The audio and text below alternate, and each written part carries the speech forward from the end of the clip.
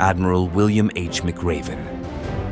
If you want to change the world, start by making your own bed encapsulates a profound philosophy of personal responsibility and the ripple effect of individual actions on a broader scale.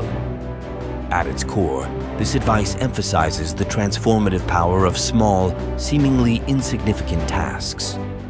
The act of making one's bed may seem inconsequential, but it instills a sense of accomplishment and sets a positive tone for the day. This positive mindset can lead to more ambitious goals and projects, ultimately driving change not only in one's personal life, but also in the lives of others.